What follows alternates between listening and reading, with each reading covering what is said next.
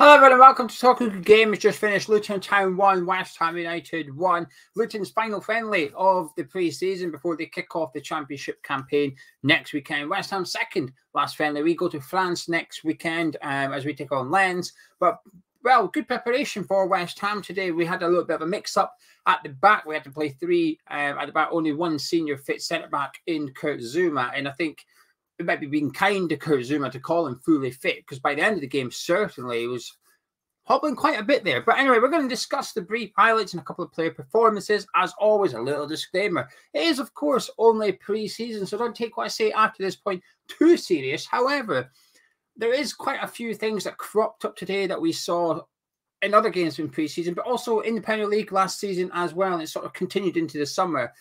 And I think it's naive to ignore it completely, perhaps. But anyway, let's talk about the first half. I thought we looked all right, to be honest with you. As far as a friendly goes, I felt like we notched up the intensity a little bit in the first 45 minutes in comparison to what we saw at Reading last Saturday, at Rangers on Tuesday night. I thought we were taking a little bit more serious. Not full on 100% competitive or anything like that, but just a little bit more serious, which makes sense given that we're getting closer to the Man City game in a couple of weeks' time. Makes sense given what happened on Tuesday and sort of how angry David Moyes appeared, how disappointed in some of the performances. We opened the scoring. Tomas Soucek, a really good bit of play by West Ham, actually. We sort of overloaded the left-hand side and then switched over to Soufal, who was in acres of space, as he always is, hugging that right touchline. He must be very difficult to play against as a wing-back because he just doesn't come in field. He just stays out there. And when you do that, the opposition doesn't really know what to do because you want to stay in line with your centre-back. You want to move across with them. But in doing so, you're giving Soufal acres of space. So we got the ball out to him. The ball in was, from Fornals, was average at best, got cleared out easily enough to Declan Rice. He gave it to Creswell. Beauty of a cross. Fantastic header by Tomas Soucek as well. 1-0 West Ham. We went in half-time 1-0 up to. There wasn't loads else in terms of action, in terms of goalkeeper saves for either team, really. But I thought we were playing relatively well. I thought Soucek and Rice were looking good in midfield. And I felt in the first half, Rice was perhaps sitting a little bit deeper than what we saw in the Premier League last season. When I did this review for the Rangers game, somebody in the live chat said that they felt Declan Rice was being a little bit more restrained than perhaps that we saw last season. And I had to admit, I hadn't really noticed it. But I made a note of it, that person's comments. I do read the live chat, by the way, during the reviews. I do keep an eye on what you're saying. And keep an eye on your comments as well. I'll try and pick up what you are saying as well and look out for it. So today I was sort of looking out for the Declan Rice role. And I felt in the first half he was sitting back a little bit. And Soucek was getting it forward a little bit more than perhaps that we saw last season. Not so much in the second half, though. But in the first 45, I thought them two played really well. I thought most people were fine, actually. There was only one player with cause for concern for myself at halftime, and that was Kurt Zouma. I felt in possession, he looked really bad, to be honest with you. Whenever Luton pressed Kurt Zouma, he was just at sixes and sevens, got the ball cut under his feet a few times, had to get bailed out by a couple of players, including Declan Rice. And it just didn't look too great in possession from Kurt Zouma. And then, funnily enough, we switched to three at the back with Johnson, Zouma and Creswell. And the one player that wasn't too keen with it being three centre-backs was our actual centre-back. But in terms of going forward, we didn't really create too much, if I'm honest with you. I think Ben Rama had another quiet game. Fornals had another quiet game. A couple of instances where they got the ball in a bit of space and they would try and do something, but it was just the wrong decision, really. Jared Bowen started the game as striker. Barely saw him get the ball, to be honest with you. The first half, the ball didn't go anywhere near him. Areola looked quite composed in possession in goal, which was pleasing as well. And I thought Creswell had a good 45 minutes and in that left centre-back role. Johnson, not so keen on the other side of that defence in the first half, which is strange, really. I thought he looked quite impressive in the competitive games when we used him there, which wasn't often, but he looked quite promising. This one, not so much. In the second half, though, we made a couple of changes at the break. We took off Fornals and Ben Rama. We put on Vlasic and Mikel Antonio. So Jared Bowen dropped back into the number 10 role. And we started with three at the back. Later on, we made changes, which then switched to four at the back. But we started the second half with three at the back. And initially, Vlasic looked quite sharp. He had a really good... he had half a chance on his left foot. But it's a decent shot, good save on another day. It falls to Antonio, who puts something in the back of an empty net. And I think we started the second half relatively brightly, but as the second half went on, I thought Luton were starting to get the tails up a little bit, and they were starting to ramp up the intensity. And in doing so, I'll be honest with you, I thought a couple of naughty tackles were going in by a few of the Luton players. Now, I sort of half get it. They kick off their championship season next weekend, so this is like their last friendly, big training session for them, essentially. So for a lot of the players, it's the last chance to impress the manager. But so I could kind of see why they were perhaps taking a bit more serious than us, but I felt Bourne was getting kicked around a bit. There was a bit of a naughty one that went in on Soufal sort of towards the end of the match as well. So, ooh, it's not really friendly. It's friendly, is it? But I felt Vlasic looked bright when he came on. I felt he faded for the last 10, 15 minutes. I would have liked to have seen a bit more from him because I think this pre-season, I think he's probably been one of our better players. I think he's probably impressed me more than what I've seen from Fornals and Benrahma. But he's had less minutes, so I'd argue it's probably easier for him to impress, if that makes sense. And he's obviously got his goal last weekend too, which helps. But today looked bright, but went on to fade. And Michail Antonio, I mean, I think every game this summer he's missed a big chance. And when I say a big chance, I mean a one-on-one, and it's always been a clean one-on-one as well. It's not like the ball's dropped to him and he's swiped at. Not that. Literally, ball at feet, running in on goal. Go do your striker thing. He's not done it again today. Mix up in the Luton defence, fell to Antonio just inside Luton's half. Turned. He had about, I don't know, a 30-yard run into the 18-yarder. There was no defenders near him, no physical contact. There was nobody pushing him or anything like that. Bore down on the Luton goal. Keeper did well, stayed big, stayed on his feet as long as he could. It was a really good save by a Luton goalkeeper. And it's not the worst miss that we've seen from Antonio this summer. It's not even the worst miss we've seen from Antonio in this game. Had he scored the other couple of one-on-ones this summer, I think you would sort of dismiss it a little bit. But because it's another good save, it's another missed opportunity from Antonio, you do worry a little bit. Like I said, I am reading the pre-season. I'm reading the live chat. I know a lot of people are sort of criticising Antonio. I don't think he played that bad. I actually think his all-round game was fine. I thought his build-up play was quite good. I thought he was moving well. I thought a couple of layoffs to the likes of Jared Bowen and Nikola Vlasic were quite neat and tidy. Worked relatively hard. But you need your striker to be scoring goals. Even pre-season, it's a chance to get your confidence up early. Going into the start of the season against Manchester City, his confidence can't be that high. And you've seen it later on. He has another opportunity on his left foot. And I'm not even sure how to describe it. It was a shot, but it was almost like a scoop. It was that bad.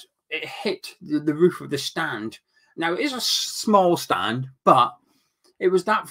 He was inside the 18-yarder. It's almost difficult to get it that high in such a short space, short distance. But he somehow scooped it high off the. I mean, it's just at this point you're thinking, "Oh no, this is not good, is it? This is our striker." Well, like I said, I thought he played relatively well outside the 18-yarder. The problem is inside the 18-yarder, and he's the striker. So it looks like we're ready to spend big money on Gianluca Scamacca. And I'm still relatively certain that even if we do sign him, Antonio will start against Man City. I'm not saying that's what I want to see. I'm saying that's what I think Moyes will do. But he's not making it dead, sir, is he? He's probably giving Moyes food for thought here, even though we've only got one friendly left. I think it would be telling if Scamacca starts that friendly with Jared Bowen, Declan Rice and that in the team, and it might give Antonio a little bit of a scare, actually. But like I said, play-wise, I thought he was okay. Just it's another one-on-one he's missed, and it's getting a little bit worrying, if I'm honest with you. And they equalised right at the death. And Rufus Bevitt on comms was basically saying, it's West Ham have won. It's West Ham have won. And then, of course, they get a corner. And then he got given an out. It's a corner, Rufus. They might score. Rufus basically said, they've had loads of corners. West Ham have been fine dealing with these. It's all right. 1-1 in the back of the net. Now, if this was a competitive game and there's VAR and stuff, that you would go back to it and look at it and make it disallowed for a push on Antonio by Sonny Bradley, but it doesn't matter. It went in the back of the net, and I would expect Moyes is probably not too chuffed about this, actually, because I know a lot of people dismiss pre-season. I'm one of them. I dismiss pre-season results. I'm not that bothered we drew. I look for other things, such as individual player performances from individuals that I feel need to impress. look for how we're setting up formation-wise, who's taking the set pieces, who's getting most game time next to Declan Rice out of our centre midfielders, for example. That's the stuff I look for rather than the actual result. But I don't think Moyes is going to be too happy about this, because if I'm honest with you, we looked just void of creativity again today, and it's pretty much been every single pre-season game that we have, and in the Premier League last season. Towards the end of the domestic campaign, Europa League, I thought we were fine. For whatever reason, we were a little bit different in European football. I think it suited our style a bit more. We were able to play a bit more counter-attacking football on the European stage. But domestically, in the Premier League, I think towards the end of the season, it felt a little bit stale, and that we were just struggling to create stuff against teams sitting deep in the Premier League. And I think there's an element of that today. Whenever Luton had players behind the ball, we struggled a little bit. Our only chance of creativity was through crossing. The only player I recall doing a nice pass in open play that wasn't a cross was Manuel Lanzini when he came on. It was to set Antonio up for that left-footed scoop shot thing. So it's not great. It's when you're watching it, you are a little bit worried that it's sort of, like I said, it's only pre-season, but it's continuing on from what we saw at the end of last season, and that's a bit of a worry in itself. I already mentioned Kurt Zouma. Soucek, I thought, looked bright today, getting on the ball, moving about nicely again. Something that we saw against Rangers on Tuesday night. I think I saw that again today. Really comfortable in possession, really not going hiding. He's moving around well. Whenever the right back's got it, he's trying to get close to, whether it be Soufal, or he's trying to get up close to him to get the ball off him, turn and move it in the right direction. I've been quite impressed by Soufal today and Soucek, but also Soufal. I think Soufal gets forward really, really well. I'm looking forward to Soufal, if I'm honest with you. I think he's looking sharp. He had a poor season last season, had to have surgery. And this season's sort of like a big one for him, really. And I think he's looking in really good condition. I'm really looking forward to seeing Soufal next season. Very quiet from Jared Bowen. Didn't really see him at all up front. Like I said, he was out of the game completely. In the second half, dropped back a little bit deeper. Then when we made the substitutions, Ashby came on and went left back. Lanzini came on and went into number 10 role. And it pulled Bowen back onto his right wing position. Didn't really see him, if I'm honest with you. It was a very quiet game from Jared, which is nothing to worry about, because he's looked sharp in a couple of games, and it's Jared Bowen. We know he's going to turn up against Man City. It's not the end of the world, is it? But yeah, that's about it. It finished 1-1. There's quite a few positive performances to take out of there. I think there's, like I said, there was one or two slightly worrying ones as well. And the lack of creativity in open play is one of the things that I'm a bit concerned about, because it's all of them. It's not just this player struggling to create stuff. It's Fornals, it's Benrahma, even Vlasic when he was on. Like I said, I think he looked quite sharp, but I don't really recall him creating a chance, for example. The biggest chance for West Ham came from a mix-up by Luton defenders to put Antonio through in goal. We didn't create that. It came through an error. Our goal came through a cross from Adam Creswell. Like I said, crossing-wise, we're okay at that. Getting the ball wide and getting the ball in the box, we're all right doing that.